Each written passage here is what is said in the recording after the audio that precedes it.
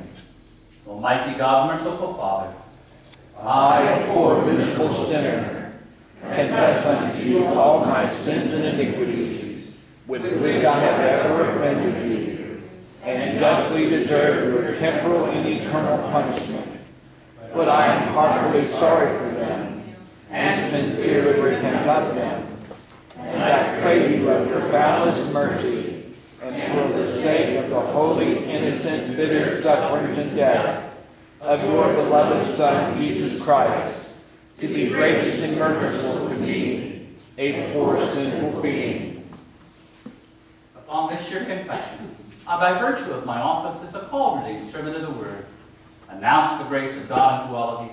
In this stead, by the command of my Lord Jesus Christ, I forgive you all your sins in the name of the Father, and of the Son, and of the Holy Spirit. Amen. Amen. The Lord lifts up the humble. He casts the wicked to the ground. Praise the Lord.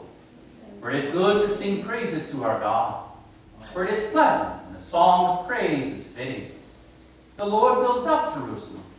He gathers the outcasts of Israel. He heals the brokenhearted and binds up their wounds. He determines the number of the stars. He gives to all of them their names. Great is our Lord and abundant in power. His understanding is beyond measure. Glory be to the Father, and to the Son, and to the Holy Spirit, as it was in the beginning, is now, and will be forever. Amen. The Lord lifts up the humble. He casts the wicked to the ground.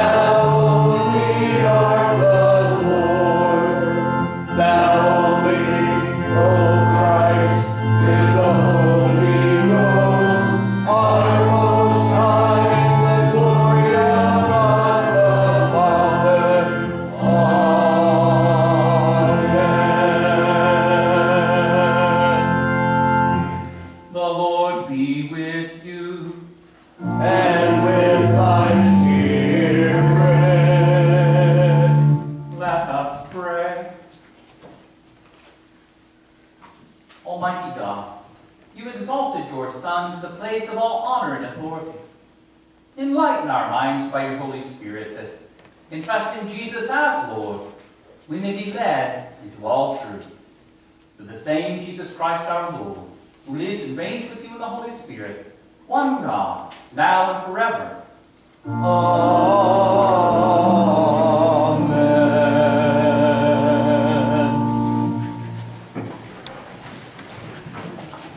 Our Old Testament for the 17th Sunday after Pentecost is from Ezekiel, the 18th chapter. The word of the Lord came to me. What do you mean by repeating this proverb concerning the land of Israel? The fathers have eaten sour grapes, and the children's teeth are set on edge. As I live, declares the Lord, This proverb shall no more be used by you in Israel. Behold, all souls are mine. The soul of the Father as well as the soul of the Son is mine. The soul who sins shall die. Yet you say, the way of the Lord is not just. Hear now, O house of Israel, is my way not just? Is it not your ways that are not just? When a righteous person turns away from his righteousness and does injustice, he shall die for it. For the injustice that he has done, he shall die. Again, when a wicked person turns away from the wickedness he has committed and does what is just and right, he shall save his life. Because he considered and turned away from all the transgressions that he had committed, he shall surely live, he shall not die. Yet the house of Israel says, the way of the Lord is not just. O house of Israel, are my ways not just? Is it not your ways that are not just? Therefore I will judge you, O house of Israel, everyone according to his ways, declares the Lord God. Repent and turn from all your transgression, lest iniquity be your ruin. Cast away from you all the transgressions that you have committed, and make yourselves a new heart and a new spirit. Why will you die, O house of Israel? For I have no pleasure in the death of anyone, declares the Lord. So turn and live. This is the word of the Lord. Thanks be to God. He will command his angels concerning you to guard you in all your ways. Bless the Lord, O my soul, and all that is within me. Bless his holy name. Our epistle lesson is from Philippians, the 2nd chapter. So if there's any encouragement in Christ, any comfort from love, any participation in the Spirit, any affection and sympathy, complete my joy by being of the same mind, having the same love, being in full accord and of one mind. Do nothing from rivalry or conceit, but in humility count others more significant than yourselves. That each of you look not only to his own interests, but also to the interest of others. Have this mind among yourselves, which is yours in Christ Jesus, who, though he was in the form of God, did not count equality with God a thing to be grasped, but made himself nothing, taking the form of a servant, being born in the likeness of men. Being found in human form, he humbled himself by becoming obedient to the point of death, even death on a cross. Therefore God has highly exalted him and bestowed on him the name that is above every name, so that at the name of Jesus every knee should bow in heaven and on earth and under the earth, and every tongue confess that Jesus Christ is Lord to the glory of God the Father. Therefore, my beloved, as you have always obeyed, so now, not only as in my presence, but much more in my absence, work out your own salvation with fear and trembling. For it is God who works in you, both to will and to work for his good pleasure. Do all things without grumbling or questioning, that you may be blameless and innocent, children of God, without blemish in the midst of a crooked and twisted generation, among whom you shine as lights in the world, holding fast to the word of life, so that in the day of Christ I may be proud that I did not run in vain or labor in vain. Even if I am to be poured out like a drink offering upon the sacrificial offering of your faith, I am glad and rejoice with you. Likewise, you also should be glad and rejoice with me. This is the word of the Lord. Thanks be to God. And I invite you to rise to the reading of the gospel and the singing of Alleluia.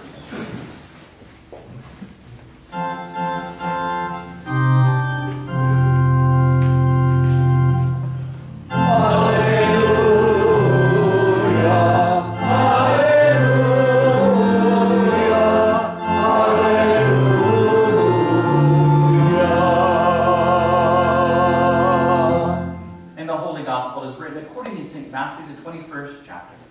Glory be to thee, O Lord. And when he entered the temple, the chief priests and the elders of the people came up to him as he was teaching and said, "By what authority are you doing these things, and who gave you this authority?" Jesus answered them, "I also will ask you one question. If you tell me the answer, then I also will tell you by what authority I do these things. The baptism of John, from where did it come? From heaven or from man?" And they discussed it among themselves, saying, if we say from heaven, he will say to us, why then did you not believe him? But if we say from man, we are afraid of the crowd, for they all hold that John was a prophet. So they answered Jesus, we do not know. And he said to them, neither will I tell you by what authority I do these things. What do you think? A man had 2 sons. And he went to the first and said, son, go and work in the vineyard today. And he answered, I will not.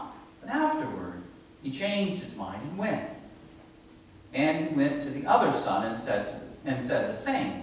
And he answered, I go, sir, but did not go. Which of the 2 did the will of his father? They said, the first. Jesus said to them, truly I say to you, the tax collectors and the prostitutes go in the kingdom of heaven before you. For John came to you in the way of righteousness, and you did not believe him. But the tax collectors and the prostitutes believed him. And even when you saw it, you did not afterward change your minds and believe him. This is the gospel of the Lord.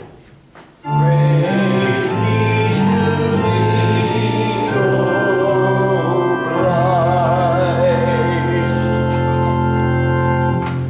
I believe in one God, the Father Almighty, maker of heaven and earth, and all things visible and invisible, and in one Lord Jesus Christ, the only begotten Son of God, begotten of his Father before all worlds, God of God, light of light, very God of very God, begotten, not made, being of one substance with the Father, by whom all things were made, who for us men and for our salvation came down from heaven and was incarnate by the Holy Spirit of the Virgin Mary, and was made man, and was crucified also for us under Pontius Pilate. He suffered and was buried, and the 3rd day he rose again, according to the Scriptures, and descended into heaven, and sits at the right hand of the Father. And he will come again with glory to judge both the living and the dead, whose kingdom will have no end. And I believe in the Holy Spirit, the Lord and the giver of life, who proceeds from the Father and the Son, whom with the Father and the Son together is worshipped and glorified, who spoke by the prophets. And I believe in one holy Christian apostolic church. I acknowledge one baptism for remission of sins, and I look for the resurrection of the dead, and the life of the world to come. Amen. You may be seated. We continue by singing the hymn of the day, Lord, keep us steadfast in your word, hymn number 655.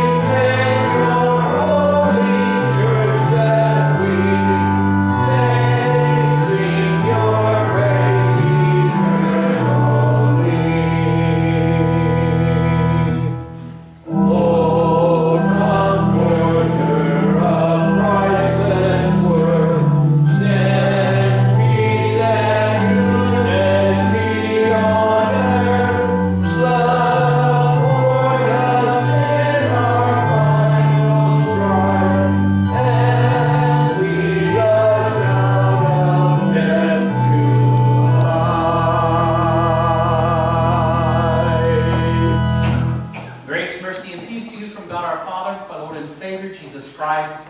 Amen. Our text for this morning's meditation is from the Old Testament lesson read earlier from the lectern. Redeemed, the word of the Lord through his prophet Ezekiel is clear. I would say it's stern, it's painful, and as a result of the Holy Spirit working through it, our Lord speaks his truth to us and lays us bare, revealing our true condition. It's his word which moves us to confess the word's truth, as well as to acknowledge that the way of the Lord is righteous and just. Our Lord clearly declares that the soul who sins shall die. The impenitent, believer and unbeliever alike, stand condemned, as the Lord through St. John so rightly declares, whoever makes a practice of sinning is of the devil. The devil has been sinning from the beginning. The reason the Son of God appeared was to destroy the works of the devil. No one born of God makes a practice of sinning, for God's seed abides in him, and he cannot keep on sinning because he has been born of God. Thanks be to God, our Lord reminds us this morning, through his prophet Ezekiel, that he takes no pleasure in the death of anyone. Instead, he calls sinners to repentance and faith in his gracious promise of forgiveness of their sins. Those whom the Lord has drawn from their sins and wickedness, they now live by and in his eternal grace and mercy. That person, through faith in Christ, shall surely live. He shall not die. Repentance, true heartfelt, godly, spirit-wrought, fruit of faith type of repentance is what our Lord is speaking about.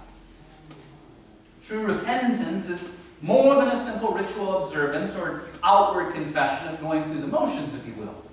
It's something which God works within the hearts of his redeemed. The Augsburg Confession, Article 12, described repentance in the following manner. Now, true repentance consists of contrition, that is, terror, smiting the conscience through the knowledge of sin. Faith, which is born of the gospel or of absolution, and believes that for Christ's sake sins are forgiven, comforts the conscience, and delivers from its terrors. Good works are bound to follow, which are the fruit of repentance. We don't talk like that anymore, do we? We don't talk about terrors smiting the conscience. But sadly, I fear that we also don't talk about contrition, sorrow over our sin. What's replaced that? What has replaced that spiritual language, if you will? Well, guided by or under the influence of and pressure from the world, instead of talking about contrition and smiting the conscience, they excuse sin, do not. They, as I used the term before, poo-poo sin itself. It's as though many people would like to take a bottle of divine whiteout and just major portions of God's law, which indeed reveals man's true condition because it makes them uncomfortable. But God does that for a purpose. Remember, smiting the conscience. He wishes to use his law to do that very thing, to reveal your true condition, to reveal the way things truly stand, so that he indeed may bring you to contrition, true heartfelt repentance. Repentance is a condition of a deep sorrow. It is a product of saving faith. So if you struggle, if you really do indeed find yourself having been smitten, not smitten in the sense of love, smitten with love, but smitten because of God crushing, laying bare, revealing your true condition, your sins. If you truly feel smitten, that's a good thing. That you're bothered by your sin, or the remembrance of your sin, is a good thing. because that's active faith. Not one of us can sit here with smugness and say, "Oh, I don't sin. I'm never bothered by some sin I've committed." True faith indeed enables us to realize where we stand before our Heavenly Father apart from Christ, which causes us then to flee for refuge in Christ, to hear the forgiveness of sins announced again and again, so that we indeed maintain, as a product of faith, spirit-wrought contrition and sorrow over our sin. And when we confess our sins, we're saying only that which the Word of God has already revealed. There's no running and hiding. There's no blaming others for the guilt. There's no excuse making in an effort to cover things up. True repentance confesses the truth of God's Word. Our Lord inspired St. Paul to write to the church in Corinth, saying, "For the godly grief, or for godly grief, produces a repentance that leads to salvation without regret. Whereas worldly grief, that is outward grief and remorse for show, worldly grief produces death." What our Lord is teaching us this morning is of vital importance, but it also has great application for the life of His redeemed being lived out in a fallen world. This way of repentance has been opened for us by way of the cross of Christ, because what He has done for us. And a correct understanding of this truth is something which the church has lost sight of from time to time historically. Martin Luther is known for having stated, "When I urge you to go to confession, I'm simply urging you to be a Christian." He also is famously known for saying, if a person does not attend the divine service at least 4 times a year, they should not consider themselves, well, Christian. Why? Because of this. Your true condition should lead you to come, confess your sins, hear the absolution of Christ, and receive His very body and blood, because you need it to receive the forgiveness of sins, and likewise to be strengthened in your faith as you battle sin, death, and the devil. And this was not merely an exhortation to simply go through the motions of some pious practice, and neither was it an exaggeration. Confessing one's sin, Christianity, life of faith, are intimately connected. It can be said that they should be used synonymously.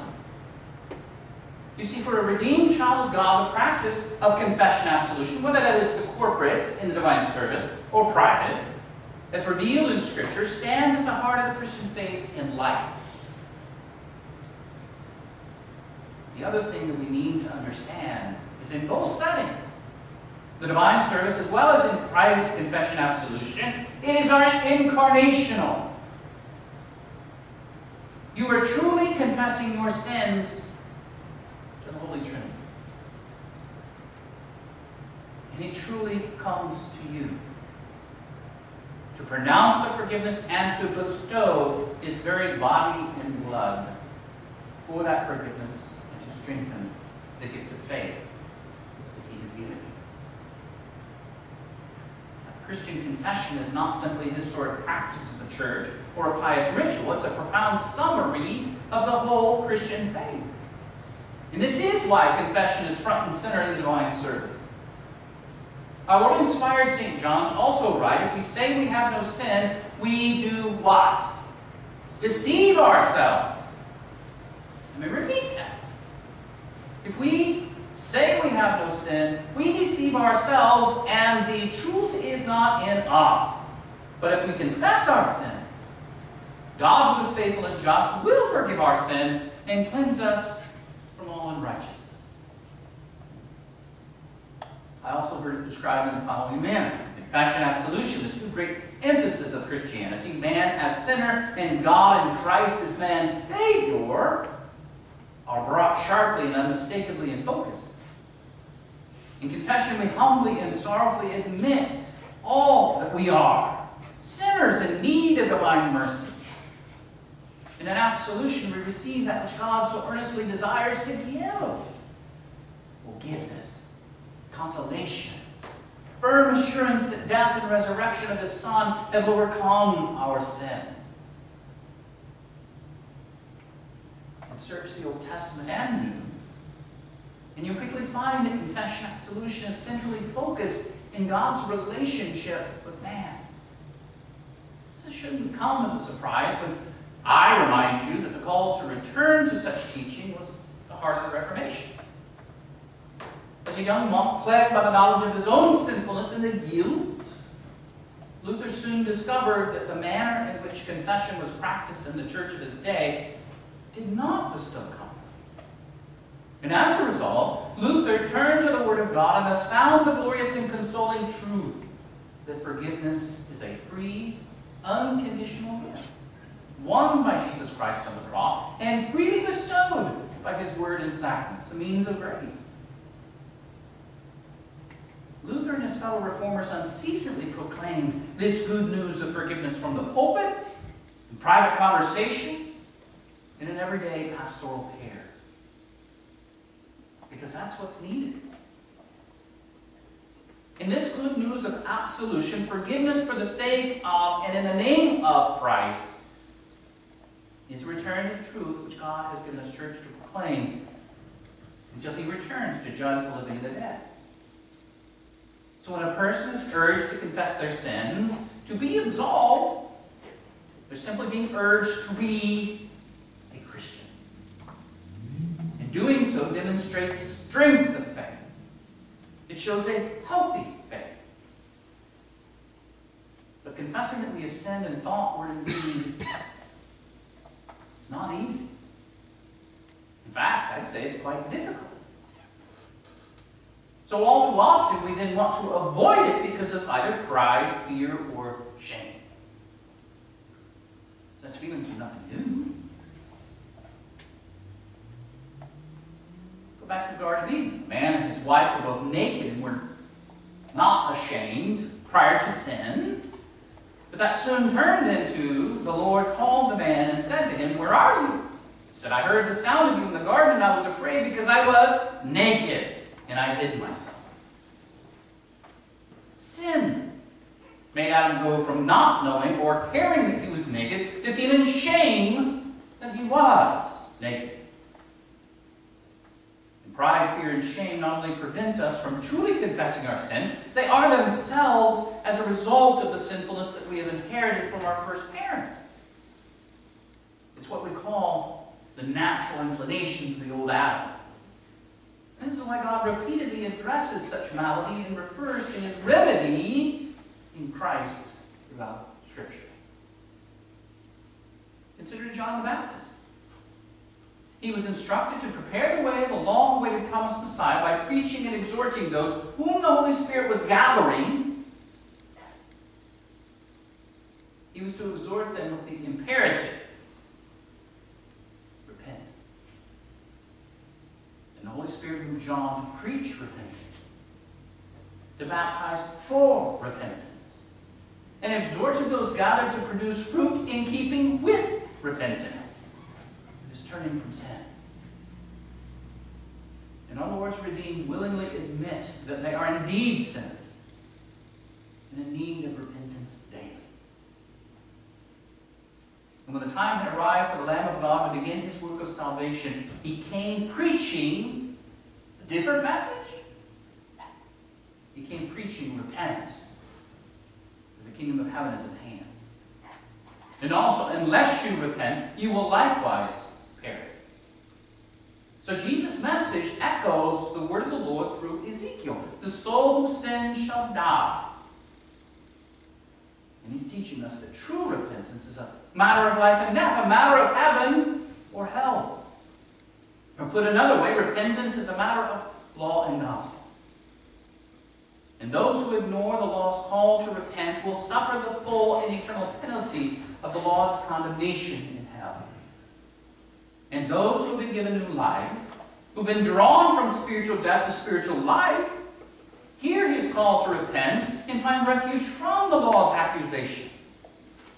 They find refuge from the law's condemnation, but only in the gospel's promise of forgiveness in Christ. And there's another similarity between Ezekiel and John the Baptist and Jesus' message. They preached with a sense of urgency. Now, this is a repeating theme throughout the entirety of Scripture.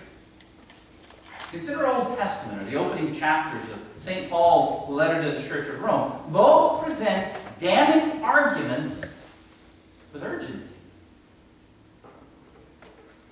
Our Lord, through the Apostle Paul, declares, without exception, all people are sinful. None is righteous. All have sinned and turned aside. No one does good. And what is worse, no amount of work or effort to follow the law on our part will change that. Through the law comes knowledge of sin. So why then is repentance such a pressing need? You see, when you have been brought to the point of acknowledging that you have broken God's law, and that you cannot make amends by your own efforts, repentance and God's mercy are your only refuge. Only refuge.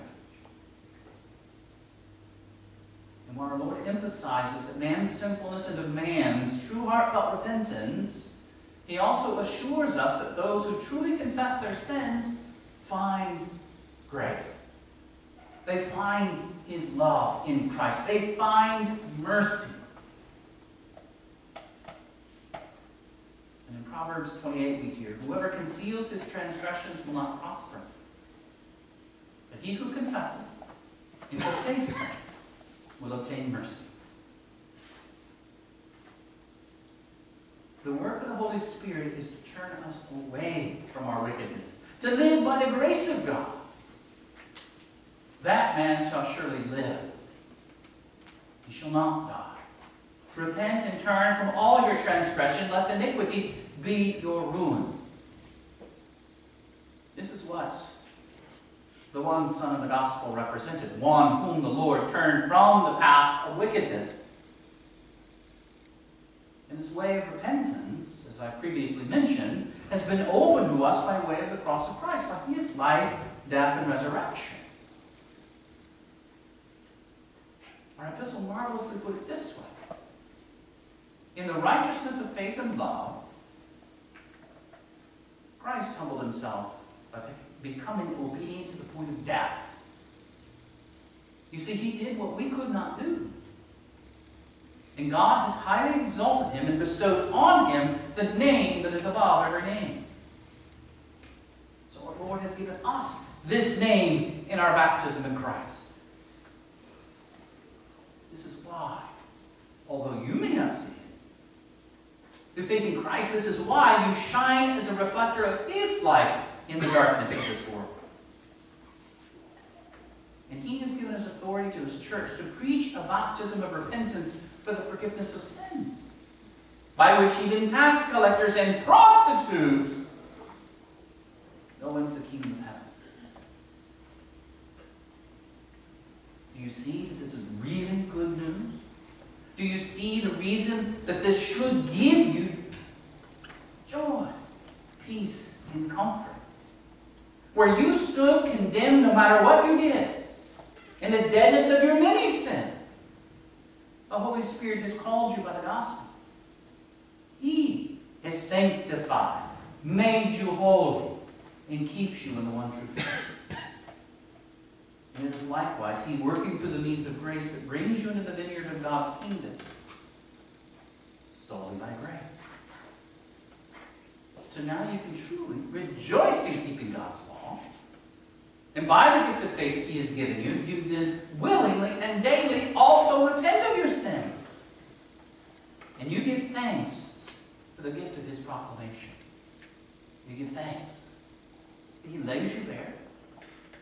And you give thanks that he heals you by the forgiveness of your sins. That's That's how you live the Christian life. Coming into his presence, saying the same thing that Scripture says about you, and bathing in the forgiveness and the love and grace and mercy of God. That's what enables you to endure. That's how he will preserve you in the one true faith. Not by his efforts, but by the efforts of his beloved Son, Jesus Christ. Believe it for his sake. Amen. In the name of the Father, and of the Son, and of the Holy Spirit. Amen. Now may the peace of God that surpasses all understanding keep your hearts and minds in Christ Jesus. Amen. At this time, while the instrumental offertory is played, I will prepare for the sacrament of the altar.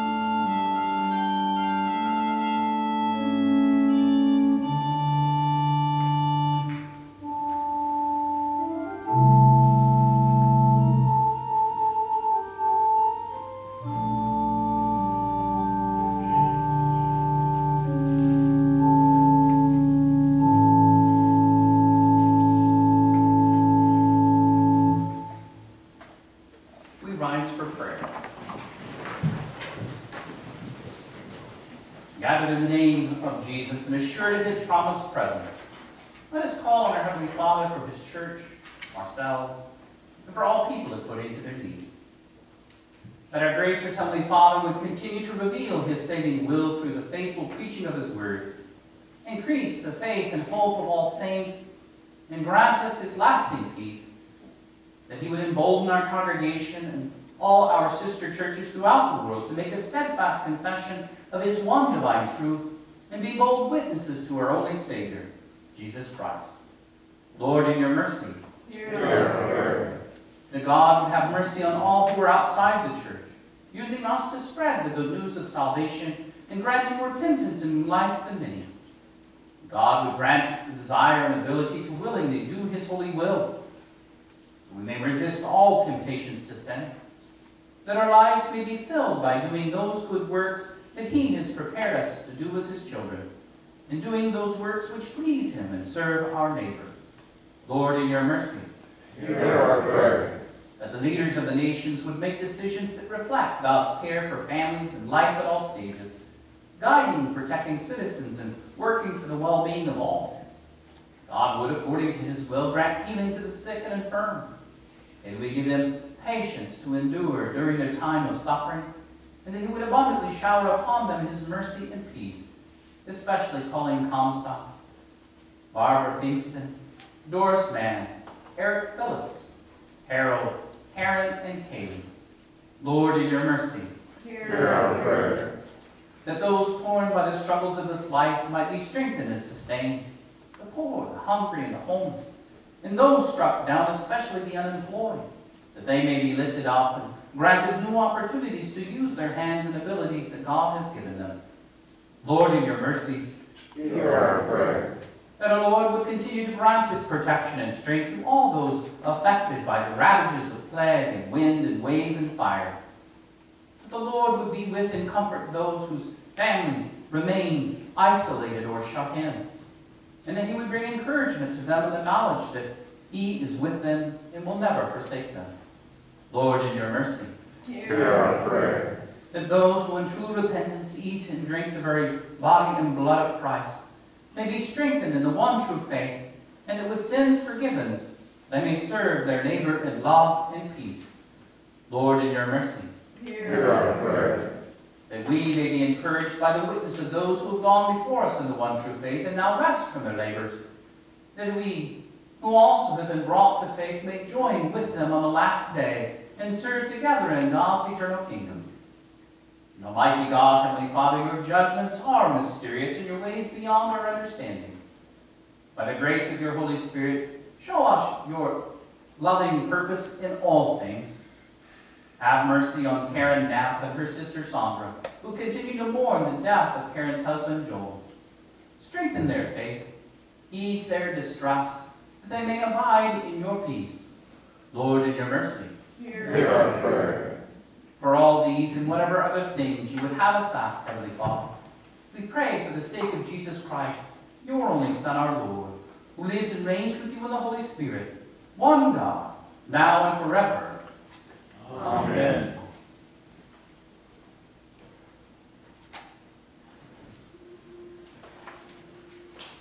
The Lord be with you. And with thy spirit. Lift up your hearts. We lift them up unto the Lord. Let us give thanks unto the Lord our God. It is meet and right so to do. It is truly meet, right, and salutary that we should at all times and in all places give thanks to you, Holy Lord, Almighty Father, everlasting God, through Jesus Christ our Lord, who having created all things, took on human flesh and was born of the Virgin Mary. For our sake he died upon the cross and rose from the dead to put an end to death, thus fulfilling your will and gaining for you a holy people.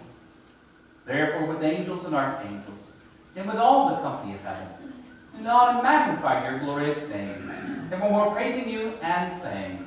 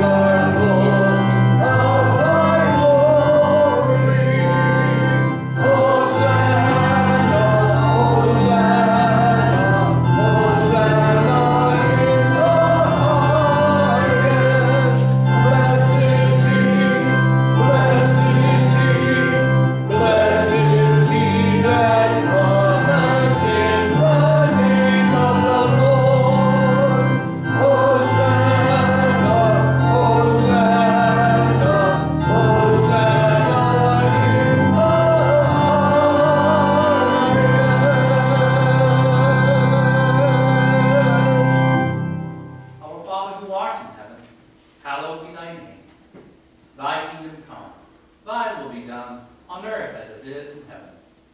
Give us this day our daily bread, and forgive us our trespasses, as we forgive those who trespass against us. And lead us not into temptation, but deliver us from evil.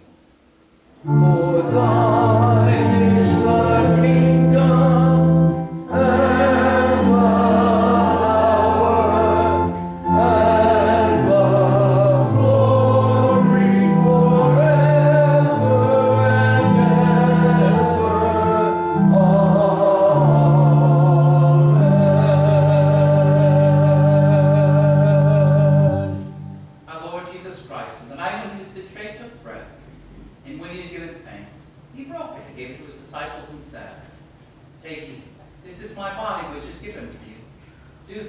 remembrance of me. In the same way also he took the cup after supper. And when he had given thanks, he gave it to them, saying, Drink of it, all of you. This cup is the New Testament of my blood, which is shed for the forgiveness of sins. Do this as often as ye drink it, in remembrance of me. The peace of the Lord be with you always. That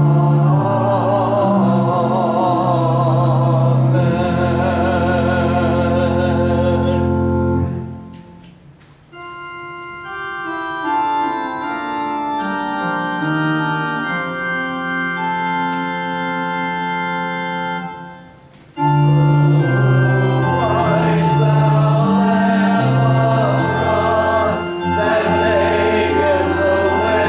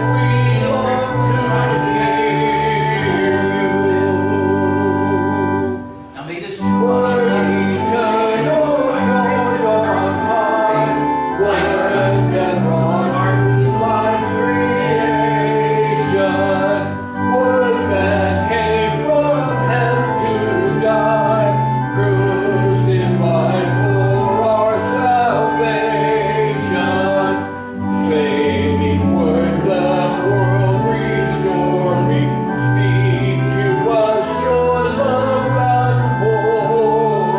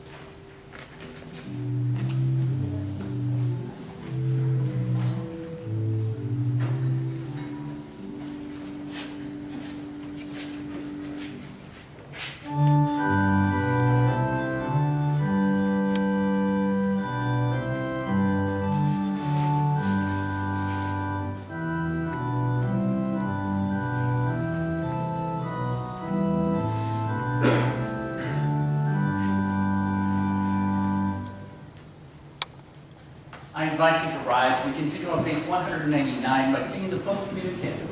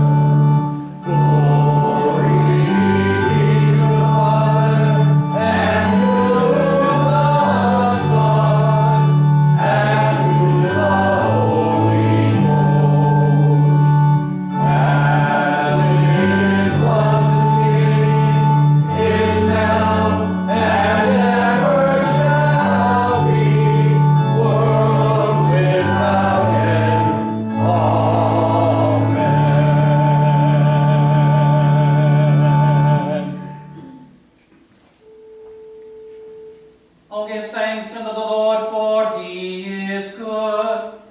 And his mercy endureth forever. Let us pray. We give thanks to you, Almighty God, that you have refreshed us with this salutary gift. And we implore you that of your mercy, you would strengthen us to the same in faith toward you and in fervent love toward one another. Through Jesus Christ, your Son, our Lord, who lives and reigns with you in the Holy Spirit, one God, now and forever.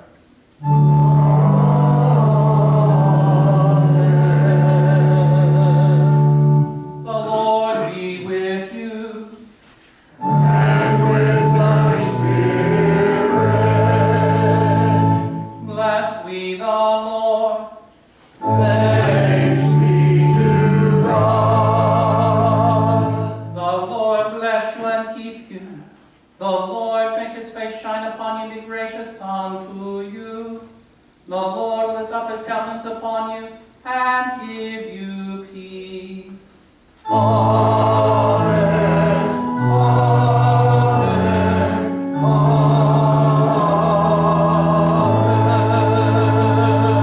Amen. You may be seated. We continue by singing our closing hymn, Hark Up Rolling Voices Sounding, hymn number 345.